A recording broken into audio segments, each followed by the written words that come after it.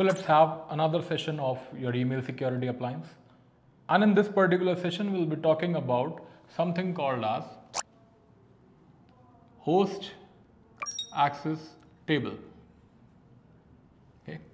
Now what is this? This actually plays a major role inside your email security appliance, and it actually defines that what are the users who are allowed to send the message to your organization.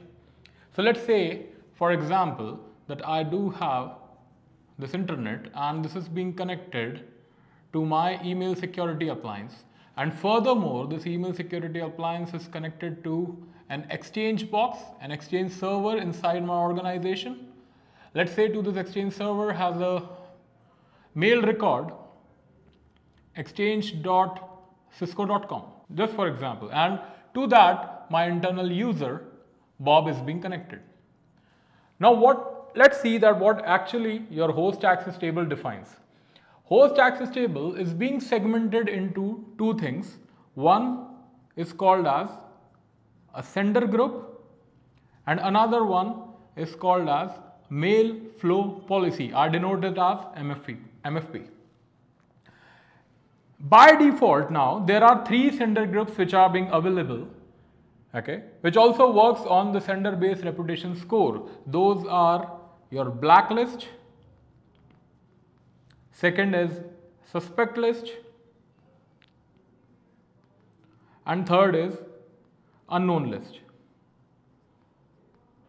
Okay. Now these are already being created inside the email security appliance, and for that there is a sender based reputation score which is being defined already, which has a range. So the overall range of SBRS is from -10 to +10. Okay, and this is being segmented among these three particular sender groups. Blacklist has from -10 to -4, then from suspect list -3 to -1, and then from -1 to +10 comes under your whitelist sender group, so unknown list. And now let's say that you have your own friend, you have a business partner, you have a client who has a reputation score and you want to allow him into your organization. So for that, who have a high reputation score and you want to allow him into your organization. So for that, custom, you can create one more sender group that is called as whitelist. Okay, and now I can manipulate what are written over here, and I can change from -1 to, let's suppose, +4, and from +4 to +10 I can assign to this whitelist sender group, and I can say that whosoever the users who are coming under this range of sender group SBRS score will be allowed into the organization. Now when I define the sender group, I have not defined that what will be the particular action that will be taken upon this sender group. So let's say I have the blacklist sender group, so direct action which I am going to deploy is nothing but your mail flow policy, and the action I am going to take is drop or either block, that I am going to drop that particular email. Going forward with suspect list, the action which I am going to take is throttle. Throttle stands for rate limitation. That means I'm allowing or I'm limiting the rate of incoming emails into my organization. Let's say I can say that you are allowed to only send 25 requests, or you are allowed to only send 25 email per day or per hour. I can limit those particular rate for that user. And the third is unknown list, for which accept is the action which is by default being taken, and for the whitelist I can define the action called as trusted. But now the question comes over here is that whenever there is an email which is being coming inside the organization, how it is being coming into these particular sender groups, and then how the action is being taken. So let's say that there is a user, random user ABC, who is trying to send an email. He sends the email has received by the email security appliance. ESA now gonna talk to something called as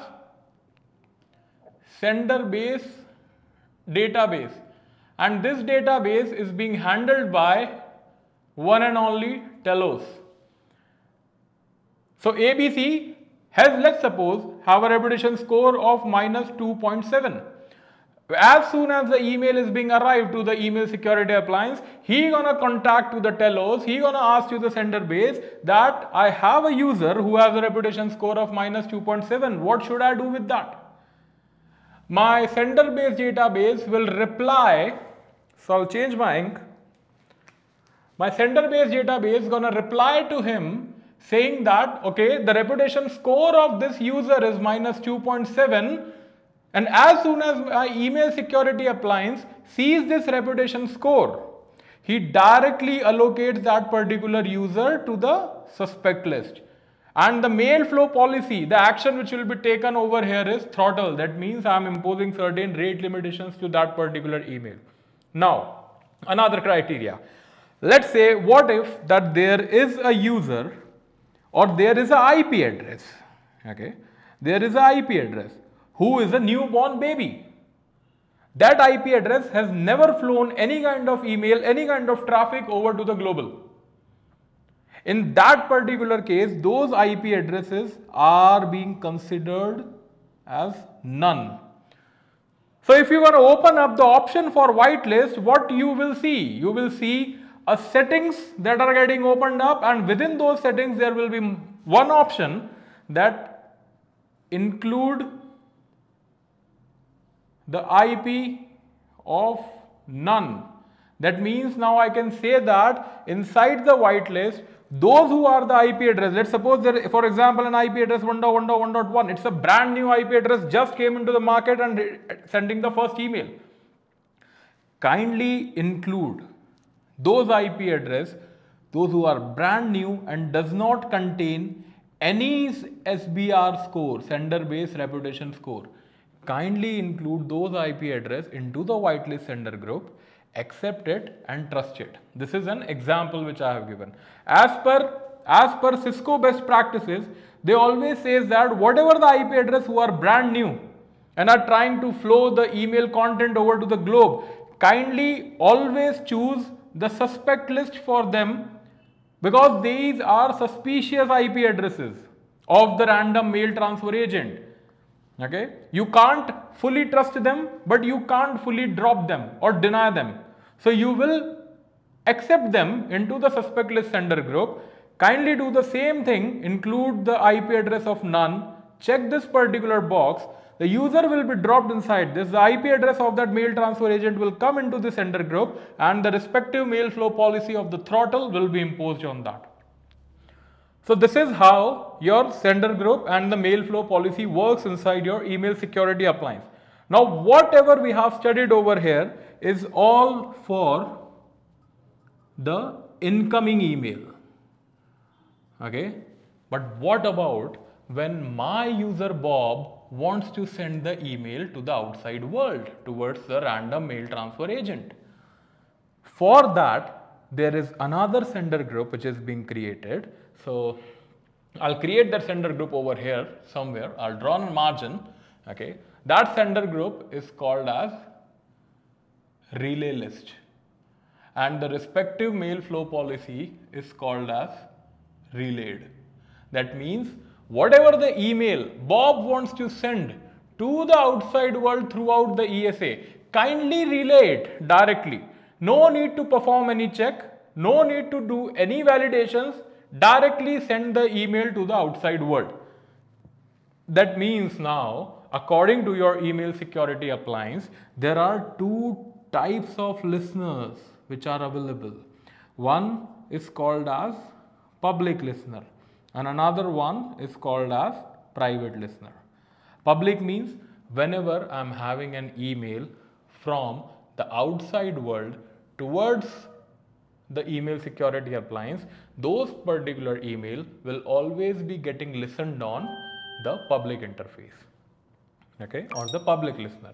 And whenever my internal user from the organization wants to send an email outside, those will be getting listened up into the private listener.